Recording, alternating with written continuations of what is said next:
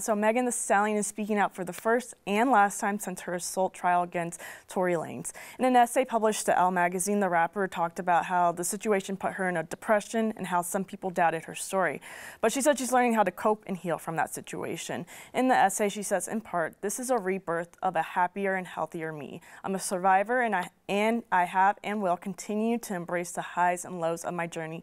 I'm excited to get back into music because I have been so transformed." And obviously, this is a long article, so you can go read it at Elle.com, but did you guys take time to read it? And I just read the whole thing. It was absolutely, it like hit me. Yeah, I read the whole thing. It was really good. It's just, I'm very proud of her for speaking out in the way that she did, and I salute you, Megan. You're awesome. And it was, especially for being able to speak out after, like, the last time you spoke out, you were ridiculed for it and criticized by, like, the masses, by your own people. Like, black people were like, she's lying. Yeah. Whatever. So for her to come back and be like, you know what, I'm going to share my story. I'm not going to let you silence me.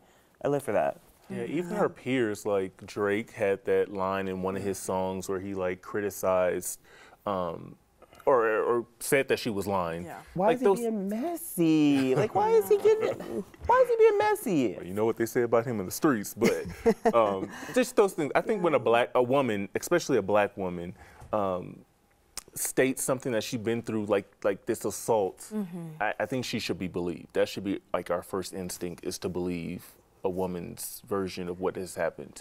And for her not to have been believed initially was, like, very disheartening to see. It's very disappointing, for sure. Yeah, just to see that as a woman, like, how are you encouraged to come out if you might be made fun of or not believed? Or, like, even if you just don't believe them, even if you want to speculate or, like, be cautious, like, at least reasonable doubt. Like they said, innocent until proven guilty. Like, at least wait until to see, like, what happens, like, with the trial. But I think that also goes to show when she originally didn't want to speak out was in 2020 when there was, like, that racial tension that was happening. Everybody remember 2020 and that racial tension. And knowing that she was going to be in the situation with police and having a black man there, and also all her friends were black in that situation. So I understand why initially she didn't come out and say actually what had happened. She was trying to be protective of not only herself, but, like, the people that she was with, even though they had harmed her. But I think that says a lot about society that they failed black people. Very scary. Because people should understand. I mean, people should have understood that, like, especially when it happens. When she said, "Hey, yes, I didn't tell the whole truth when it first happened because, you know, police, especially there was so much social unrest."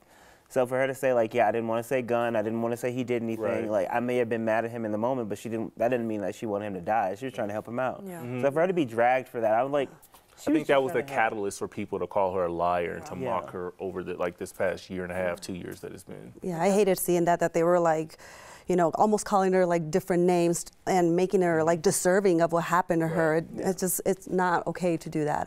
You know, I'm glad she spoke out about it. She's going to be much stronger after this. We love her. Coming back better than ever. Love her.